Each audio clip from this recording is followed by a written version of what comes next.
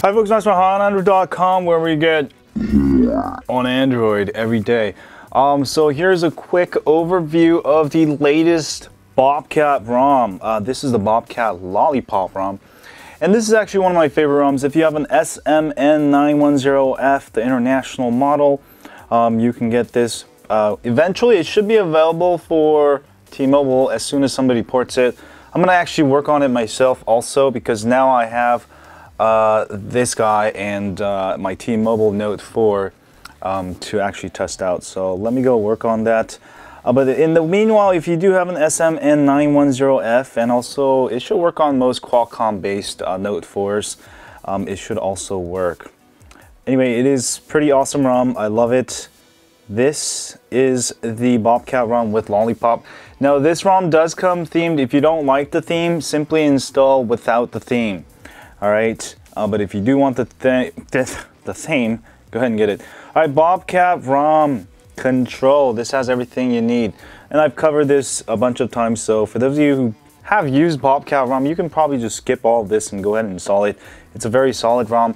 And also Lollipop, Note 4 Lollipop is really solid. I've had zero problems, but this just gives you extra settings, like you can change the DPI on it, status bar customization, you can change the battery icon with the 3-minute battery settings here, and you can download a bunch of more if you want. These are all offline, but you can go ahead and download all of these other ones too.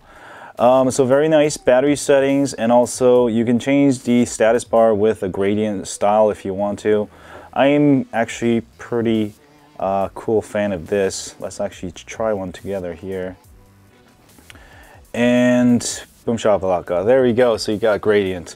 So a nice little way to customize your status bar instead of that boring old stock look. All right, if you want some extra toggles, you can go ahead and enable the notification toggles here. Swipe to the right and add your favorite toggles. This is on top of the regular toggles up here. So let's say I use USB tethering or something, NFC, Wi-Fi tether, Bluetooth, and you'll see additional settings here. Now you will be able to customize this if you want. Toggles per line, you can change that to like 5, so it won't show up like that. Now you have 3 toggles, you can add up to more stuff. So extra toggles if you want it, that's nice. Busy box, air wake up, this is just an extra little feature. When your phone is off, sorry, I have a flip LED case on this one. You can go ahead and actually swipe to lock your phone. Come on. There we go. I don't really use it much, but it's there if you want to play with it. All right, what else is there? Utilities, theme customization. You actually do get some extra themes if you don't like this theme. There's actually 4 different BobCat themes you can choose from. I like this glass one. It's kind of cool. Makes all your icons glassy.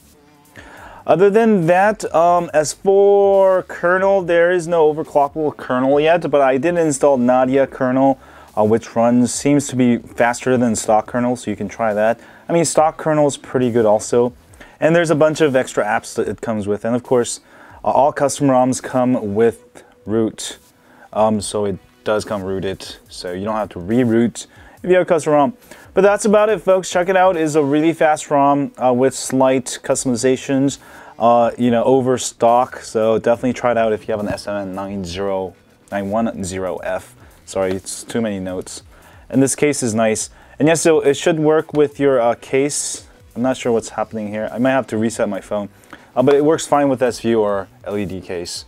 Anyway, thanks guys for watching this video. As always, don't forget to hit that subscribe, like, and I'll see you guys soon. As always, stay on Android. And thanks guys for watching this video. This is my second YouTube channel covering the ROMs and my extra videos. If you want to see my main videos, go ahead and subscribe to my main channel over at Zenomax, where I cover stuff like the Nexus 6, the Note Edge, Note 4, and all of the latest Android gadgets. And I'll see you guys soon. As always, stay on Android.